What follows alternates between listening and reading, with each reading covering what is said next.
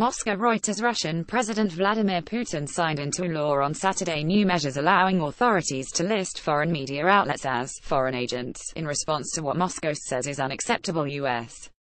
pressure on Russian media. File photo. Russian President Vladimir Putin talks with Sudan's President Omar al-Bashir, not pictured during their meeting in the Black Sea resort of Sochi, Russia, November 23, 2017.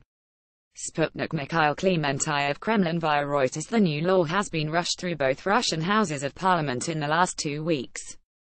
It will now allow Moscow to force foreign media to brand news they provide to Russians as the work of foreign agents, and to disclose their funding sources.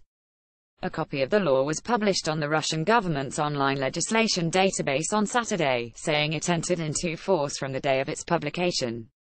Russia's move against U.S.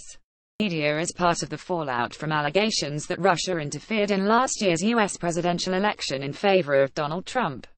U.S. intelligence officials have accused the Kremlin of using Russian media organizations it finances to influence U.S. voters, and Washington has since required Russian state broadcaster RT to register a U.S.-based affiliate company as a foreign agent. The Kremlin has repeatedly denied meddling in the election and said the restrictions on Russian broadcasters in the United States are an attack on free speech. The Russian Justice Ministry last week published a list of 9 U.S.-backed news outlets that it said could be affected by the changes. It said it had written to the U.S.